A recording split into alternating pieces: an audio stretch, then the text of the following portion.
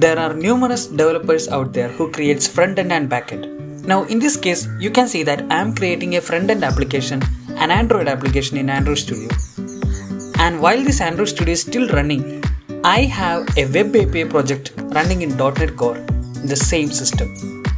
I want to connect my Android application to this WebAPI through a real device for testing. How can I do that?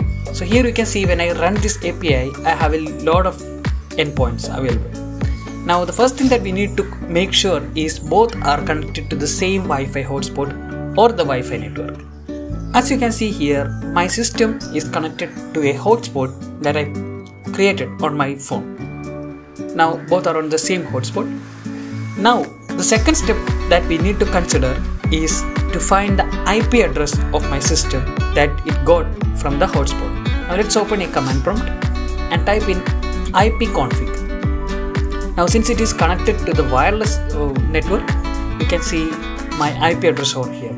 So now let's copy the IP address. Now let's try to see if we can open the same website that is opening in the localhost using the IP address. Right. So let's duplicate this. And instead of localhost, let's put the same IP. So this localhost is actually corresponding to the same IP of my system. Now let's hit enter. But as you can see here, I am getting a rejected message or a revoked. This is because we need to configure the Kestrel server. So let's configure the Kestrel server. For that, open the Visual Studio and open the properties, and here open the launch settings. Now over here you could see that a URL for the localhost is specified. Now we need to add the URL that contains the IP address for the Kestrel to accept. Now let's copy the IP address and the port.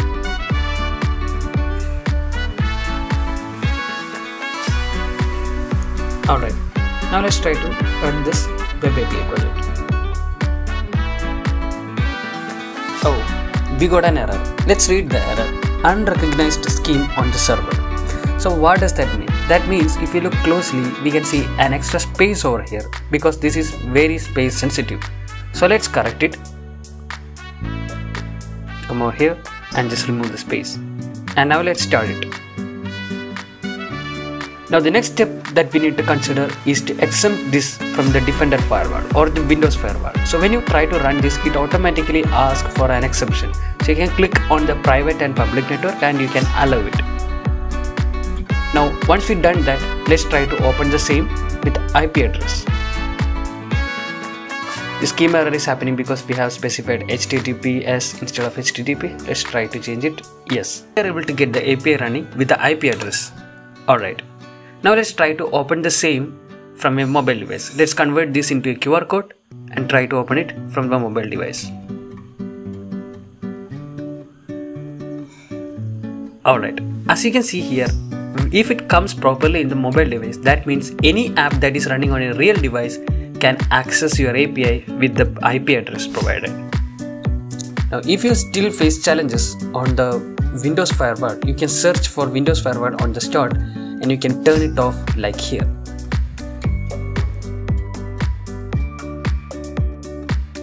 That's all about today.